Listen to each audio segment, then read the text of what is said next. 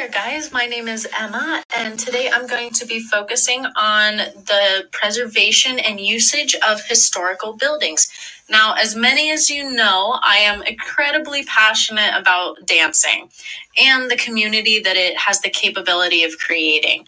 So right now, a shameless plug for my club. I am the president of the Country Dance Club at Montana State, and I absolutely adore the community building that I've been able to pursue and promote through my club.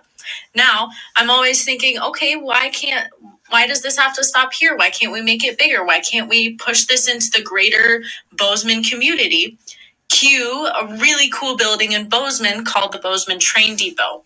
Unfortunately, this building hasn't been used since the mid-70s and has sat as a graffiti backdrop since then.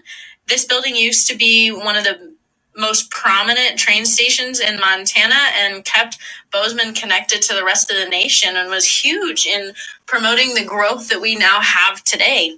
So why shouldn't we use this absolutely incredible, famous building? So that turned my conversation into a talk with Sarah Rosenberg, who works in planning and historic preservation in the office of the city of Bozeman and has been passionate for building better communities through development and planning while maintaining their sense of place. That's huge for Bozeman. We have such historical roots, and I think we need to keep sharing that. So Sarah and I had a whole conversation about how to make and use this building into something that could actually be used by the community. So with this, anytime we want, an adaptive reuse project or a restoration of a historic building is to go through, it would be known as, there's a specific application called a certificate of appropriateness. Okay. So that application, this is a nationwide type of one. Whenever we have when there's historic districts or any historic preservation program, you have this COA. So to do a restoration for this, you would have to do that. But I think it is contributing, but it also, I think, is it's an individually listed landmark as well. So it would be eligible for a ton of tax credits because of that. You don't always have to be a national individually listed, but you need to be in a historic district for that. This one's both. So for any property owner who wants to do something like that, they get some assistance, and that goes through the State Historic Preservation Office or SHPO.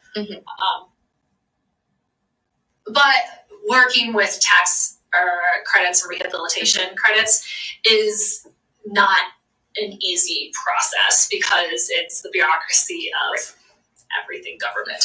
And so then, like in the case of the U.S. Bank building, where they're removing the 1970s or 1960s plaster, they're actually not going forward with the with tax credits because they're just like, it's just too much of a headache.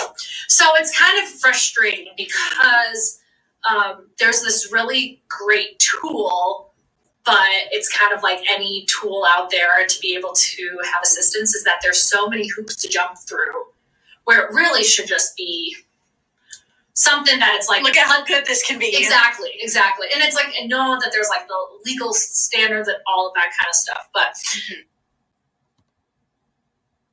And here's a nice little picture of me standing next to the guy I have named George on the side of the building. I, quote unquote, definitely did not walk into the building and explore, but it has really nice high ceilings and a tiled floor. Or so I've heard. Hee. In order to use this building, there is help that's at our fingertips. However, with the Montana Historic Preservation Grants, you can apply for grants up to $50,000, but the amount of hoops that you have to jump through and the requirements for this are things that I just don't have time to list in this, unfortunately. And then the tax credits. So if you look over here, what we're listing here, That totals up to about 36 hours and 55 minutes of time that is expected to fill out the form for the IRS for the tax credit.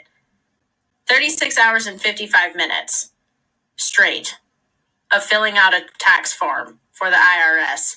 That's just straight pain right there.